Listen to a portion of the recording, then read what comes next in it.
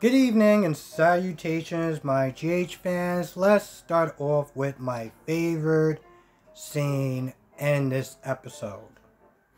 And that is the Carly scene. Carly walked in that room like she owned the place. Okay, she literally walked in there like she just owned that whole room. And every single time that she was sitting there checking Cyrus, it was a great moment. The look on his face every time she kept checking him was just priceless.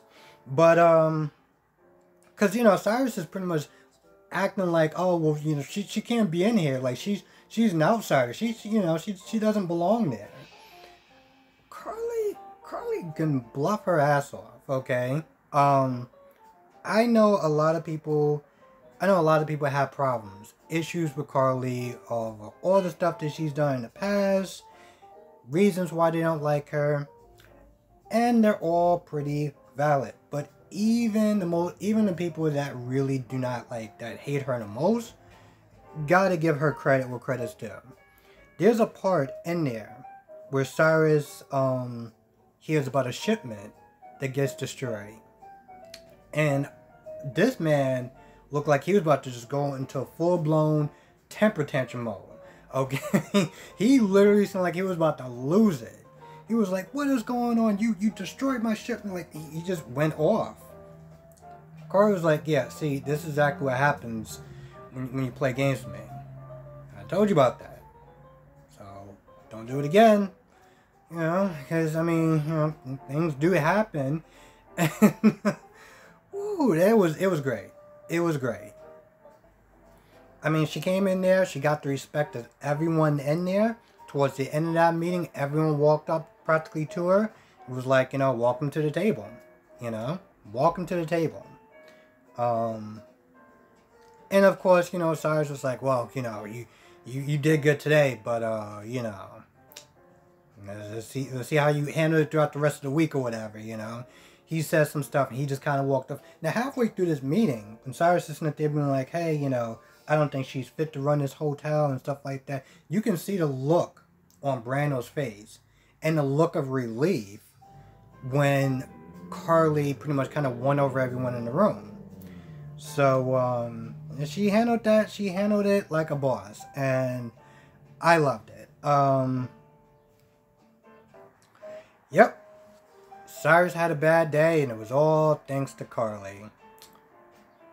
Great stuff, great stuff. Now, of course, Dante is not there looking for Jason. He's on his one case or whatever, which hopefully it turns into more, because I think I already, kind of went over the fact that I feel that Dante needs something to do, like a hobby or, I don't know, a job or something. So, he comes over to Jocelyn, and he comes over to Jackson, Jocelyn, questioning where Carly is. And, of course, they don't know. And, to be honest, and granted, if they did know, they probably wouldn't say anything. But they genuinely didn't know. They were like, yo, listen, we talked to her. And we were coming back, and we haven't heard from her since. So, the next place he went to was the warehouse. He told Carly that he had an informant or whatever. So, at this point, Carly probably needs to sit there and kind of look into that. Just, people just blabbing their mouths and all that good stuff. But pretty much, Dante was like, listen, have you heard from Jason? Do you know where he's at? At this point, Carly was like, yeah, you're a cop now, okay. Lawyer. Just lawyer. And I was sitting there thinking about this yesterday. Or maybe the day before, I can't remember which one. But this was a part where Jordan was sitting there asking Jason questions, and Jason was like, I have nothing to say without my attorney. And I was sitting there thinking, this channel ever really gets really big, and I start trying to sell merch or whatever, I was sitting there thinking that's the type of shirt that I want to sit there and have. A GH shirt that will sit there and say, not without my attorney presence, or something, one of those lines that Jason usually says. I think that would be great. And I think my question is, would you buy that shirt? Would you buy the GH shirt, the Jason shirt that says, I'm not answering any questions on my lawyer, or, the usual thing that he says, because I think that would be great. But yeah, Carly's not talking. She pretty much is like, yo, I have nothing for you without my lawyer. So, dead end on that. Now, let's get to this other scene. And that's the Liz, Scott, Jordan scene. I think I named everyone. So, Jordan starts to interrogate Cam. And, Cam is like, listen, I didn't do it. I didn't shoot anyone or anything like that. Now, Jordan, I cannot actually believe I didn't drink anything earlier.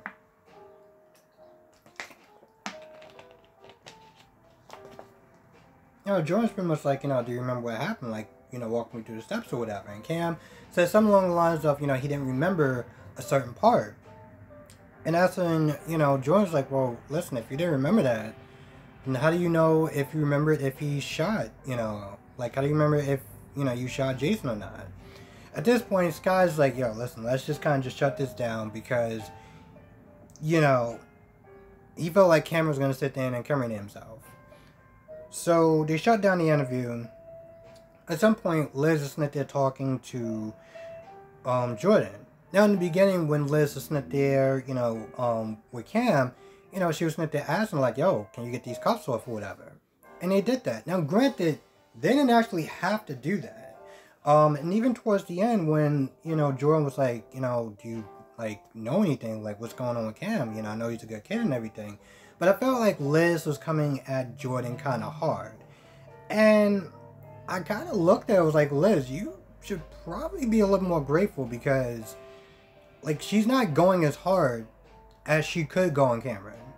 If this was anyone else, if this was not Jordan that didn't know Cam for a very long time, she probably would have went really hard on him. So the fact that she was going easy, it was like, Liz, I get it, you're a frantic mother and everything like that, but you need to kind of just calm down a little bit because she can be going a lot more harder on your son if she wanted to. There was a couple of times when, Cam had to sit there and go to get, like ballistic tests and stuff like that, like gun residue on him.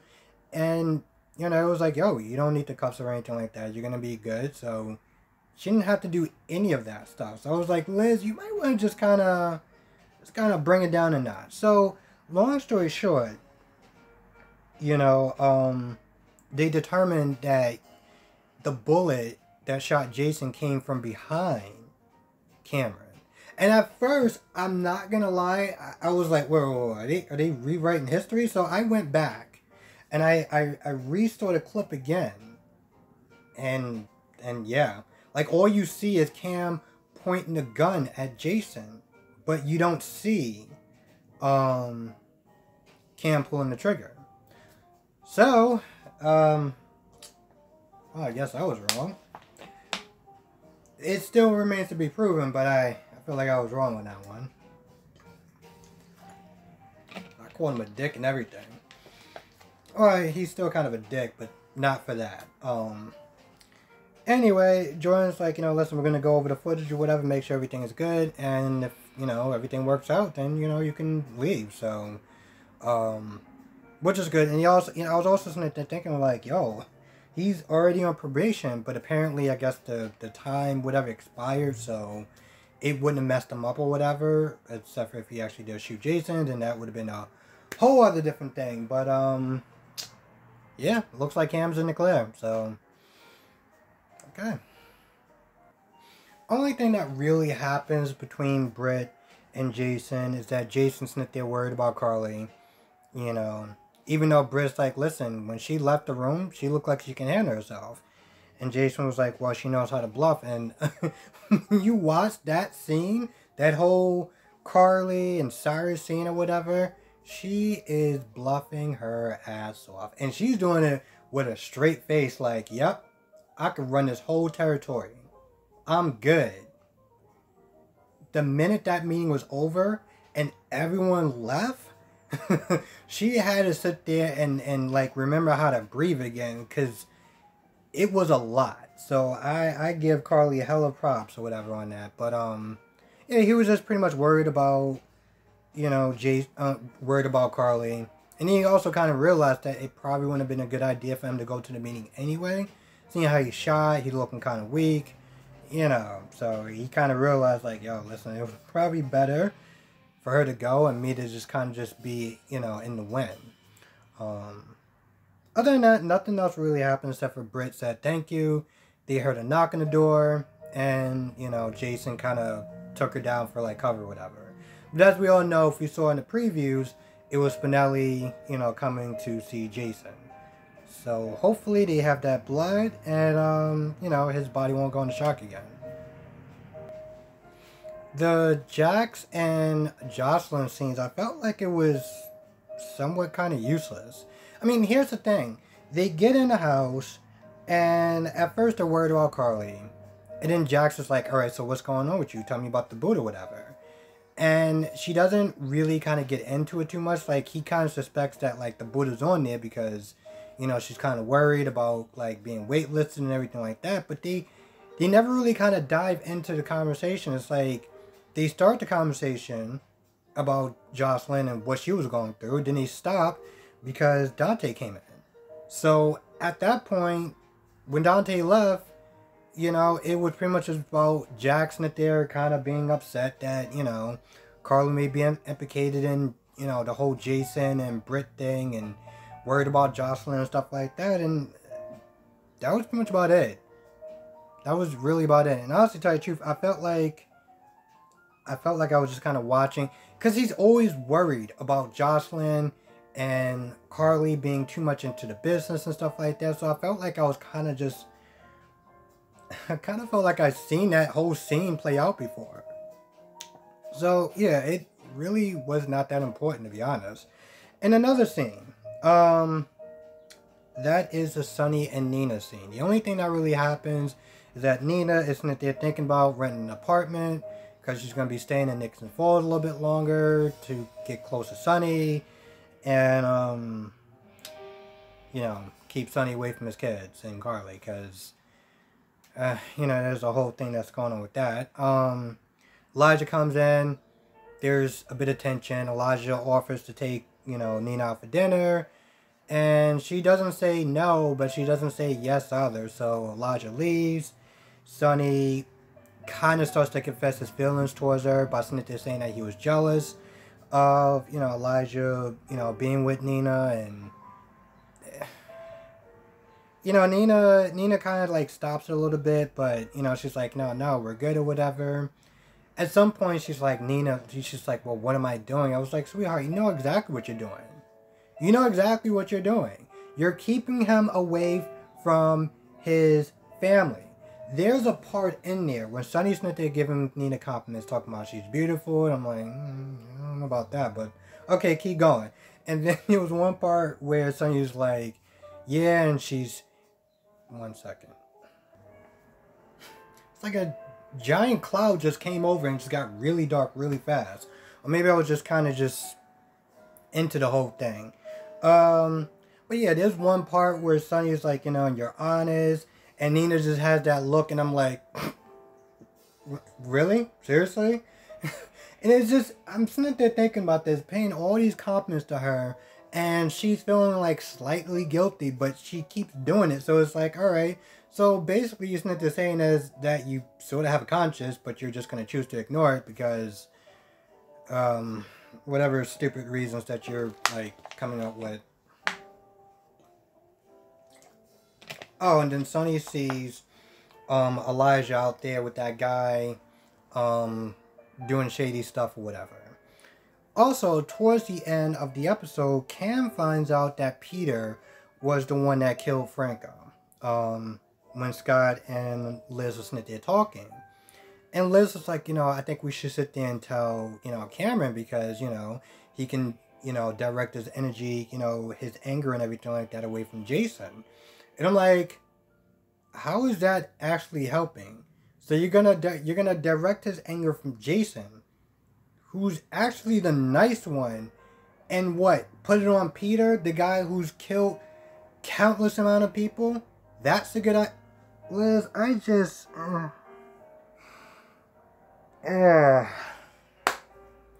Anyway, doesn't really matter because Cam overhears it anyway, so, yeah, there's that. And I think that's about it. I feel like I missed a little bit, but I don't feel like I missed that much. I felt like it was more of a contained episode. And I think the reason of that is because Carly, I think, might actually have the most scenes in this episode. I think. I think a large part of this was with Carly. Or maybe that was just the part I was just most interested about besides Jason. Anyway, with that being said, yeah. Another great episode.